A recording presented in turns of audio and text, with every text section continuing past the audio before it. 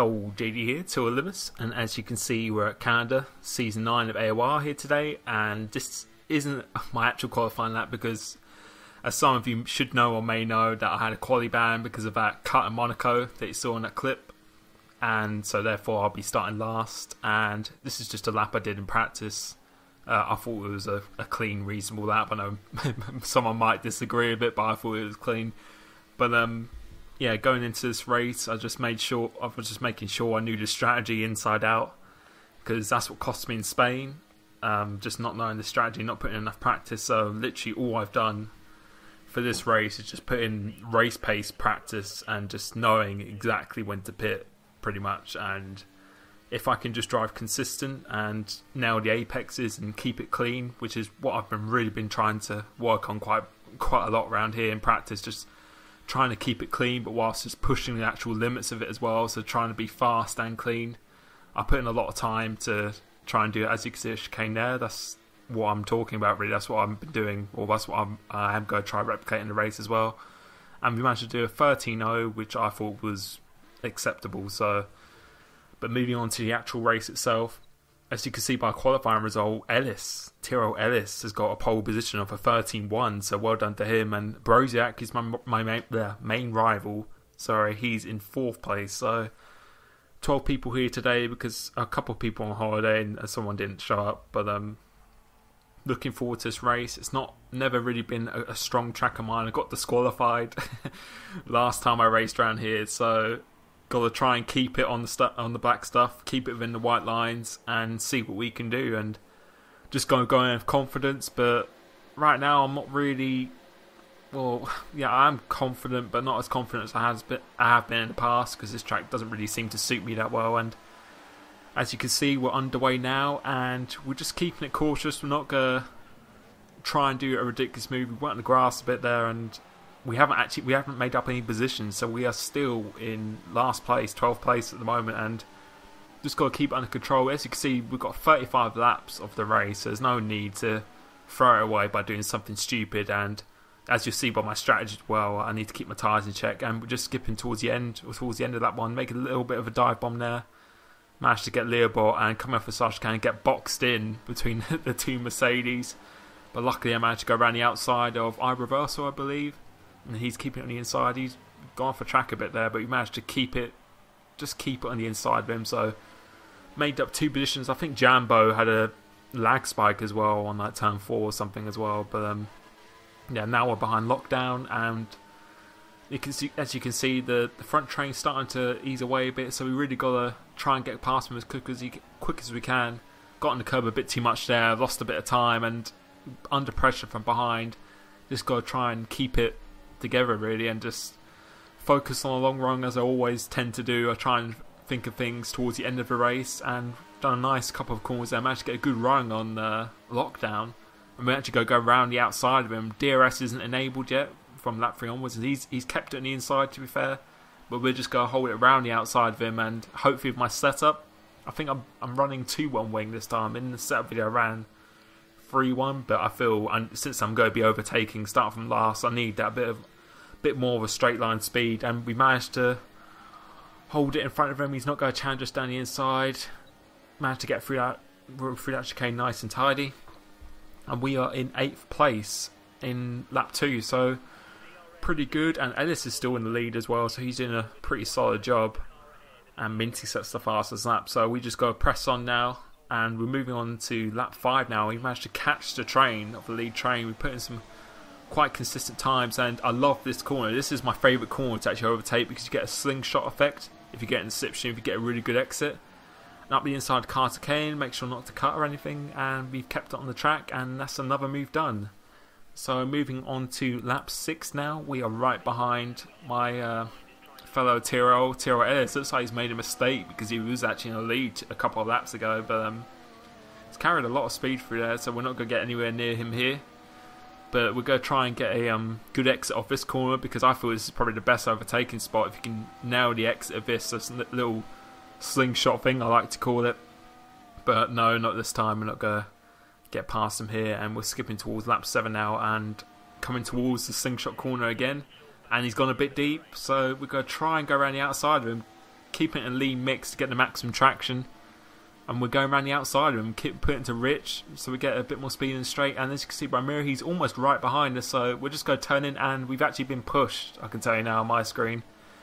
I'm not really too happy about that, because I thought I had the move done. He was right behind me, didn't expect him to hold it around there, so a little bit frustrated. As you can see, we've just dive bombed it a little bit, so you can tell we're a little bit aggressive there. But moving towards lap 8 now, just keeping our head together, because as you can see, the front train is not exactly that far away, so we've managed to get these corners pretty nicely at the moment. And Ellis makes a big mistake, and we just ran into the back of him, so could have gone to the right or left, but we've just driven straight into him and put it down the inside. Nice clean move, and we should get DRS as well because we're behind him, so that is into 6th place at the moment on lap 8, and we still got a long way to go in this race. And you'll be able to see by my strategy as well, this is working out pretty well for me at the moment, to be honest, and keep it nice and clean for chicane, and that is the move confirmed, completely done. So next target is Jack575, who's another very, very quick driver, and we're 1.9 seconds behind him, so we just got to push on now and see what we can do. And moving towards the end of lap 9 now, our pace is really, really good this race at the moment, and got the DRS on Jack, and let's see what happens here. He goes into the pits, so that is really, really early, like for my strategy, which you'll be able to see soon. That I was really, really surprised, and I can tell you a few other people have actually pitted as well, a couple other people. So it's Minty who's in the lead, and look at the lead he's got a pretty big lead at the moment. And as you can see, we've got Maisie in front of me now, and the next car ahead of him is Broziak. So my main rival for the championship is only a couple of positions ahead of me now, and Minty's pitted, I can tell you that. And we've actually lost DRS as well, so we just got to try and get the best possible exit out of here. And maybe if my teammate was it might be a little bit nice, who knows, but it looks like he's actually just made a mistake. So if we can get a good run out of here, which we do with that lean mix for the traction and the wing settings I'm using as well, it should be a relatively easy pass. And we're putting alongside him here and going to Sarge Came. We just got to spot this braking point. It's so easy to cut and extend or this corner, and we've managed to keep it within the white line, so another clean move done. And right now we're just driving really consistent, clean, which is the #1 priority I'm trying to do this race, and fast as well. So the race pace practice is definitely paying off at the moment. And as you can see, next target is Broziak, and we're 2.1 seconds behind him on lap 15. So these options are going a long, long way, and people picked on like lap 8 and lap 9, so they're definitely going to be doing a 2-stop strategy at least. And we'll see what will happen here. We're closing on Broziak, maybe a few attempts a lap, and he dives into the pits now. So taking a chicane, cleaning again, and as you can see, my tyres are starting to go off now. As I look at the tyre gauge there, I can tell you in practice I went to the end of lap 17. That was pretty much the cliff, the drop-off point for these tyres, and to make a one-stop possible, you need to go to lap 17, because anything before that, my tyres were dead at the end when I did the one-stop on that strategy. So when I saw him pit there, I was really confident I could beat him in the race, to be honest, because if he was doing a one-stop as well, his tyres would be absolutely knackered at the end. And as you can see, off the exit of that hairpin, my tyres were in pretty bad condition as well. So we're going to go on the prime tyre, and that's our only stop for the race. We're going to do a one-stop, and I presume Broziak's going to do a one-stop as well. But the thing is, we've got 2-lap fresher tyres than him, so it's going to be very, very close in the race. My in-laps weren't particularly amazing because I lost a lot of time because my tyres were absolutely dead at the end of this, as you could see by my tyres when they came in there. So we're going to the prime tyre now, and it's essential that we get past people as quick as possible, because that's the only way it's going to work. Coming out of this pit lane here, look how close this is. I think that's Leobot. He's behind me there, and that is crucial for the race. If we went out behind him there, that could have completely just destroyed our race, and that could be a race-winning moment, to be honest, because that if I stayed behind him, it could have been another couple of laps behind him, and that could have been a couple of seconds to the leaders as well. And thankfully, we managed to get past them, as we're now on the back of Caterham now, who's believe he's on a 2-stop strategy. So just taking our time. We're not going to do anything, make a rash decision or do anything aggressive. We've still got a long way to go in this race, as he's pitted now. So we are now behind Jason. He's another very, very good driver who used to race in TRL as well in his Red Bull, and we've got quite a few lap fresher tyres than him, so we've been catching him quite quickly, as Minty behind has now pitted and he's on a 2-stop, so he's got fresher tyres than me, so he should be pretty good to the end of the race. As we're closing on Jason here. We're driving really well at the moment, as we've got to get a really good exit off this final corner. We should have DRS because we're in the second, so we've still got fuel, and as you can see my tyres are in relatively good condition at the moment, but towards the end of the race my tyres, you'll be able to see, I do struggle quite a bit. So let's see what happens here. And Jason pits, so obviously he feels he can't get to the end of the race, and that means next car on the track is Broziak, and he's got a 4.3 second lead at the moment, which you may think is a big lead, which it is, but with the tyres and the advantage you get of the fresher tyres, which I knew in practice, I was still feeling pretty confident. So we've just gained half a second on one lap of them at the moment, and we're going on to the next lap here, as you can see, and the gap is leveling out at the moment, but I expect his tyres to really go off towards the end of the race as we go skip towards lap 30 now. And let's see what the gap is. Taking the chicane nice and clean. I'm pretty happy with myself this race in terms of track limits. Has pretty much been on the white line for most of it, just pushing the limits but still staying within the rules. And we're closing in, and we're 2.2 seconds behind now with 4 laps to go.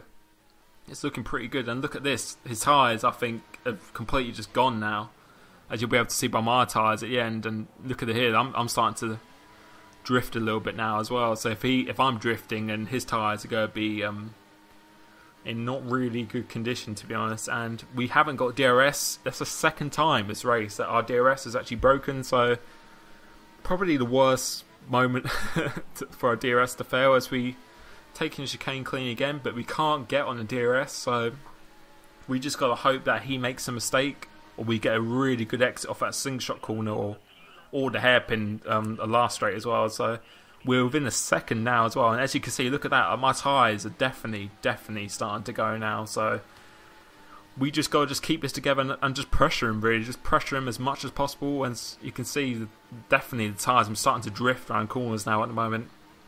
We've just got to put him under pressure. And as you can see, we're catching him. We've got more traction in him, and we've saved quite a bit of fuel this race as well. So we haven't been optimal that long, so we can afford to go in rich mix. As you'll be able to see by this corner now, absolutely just nailing those corners. And here's a slow motion if you want to get your magnifying glasses out. That is it, within the white line, touching the white line. So you can do that on a lot of corners I've done this race. If you want, you can pause it, slow it down if you want. I've watched it, I'm within the white line or touching the white line. So we've managed to get right on the back of him because of that, and he's definitely struggling with traction, and we've got a really good run of him. We haven't got DRS, but since the straight is quite long, we could maybe potentially have a go. So we're going to do a little bit of a dummy. He's going to stick to the inside. We're just going to take our time for his chicane because we could get a good run, and he's gone into the wall. So through that pressure, he seemed to have cracked a little bit under pressure there. So, but I know that feeling. I did it myself at Monaco. So unlucky to him, like genuinely unlucky to him, but great news for me. It's pretty much one of the best races I've had this season so far, and championship rivals now behind me. He's actually got damage as well, and Minty, who's in third place on the fresher tyres, so he could potentially still get Broziak, but it's still not over yet. Broziak could have DRS, and as you can see, look at my tyres. They're definitely losing a lot of grip here, and we just got to keep it together because we've still got one lap to go.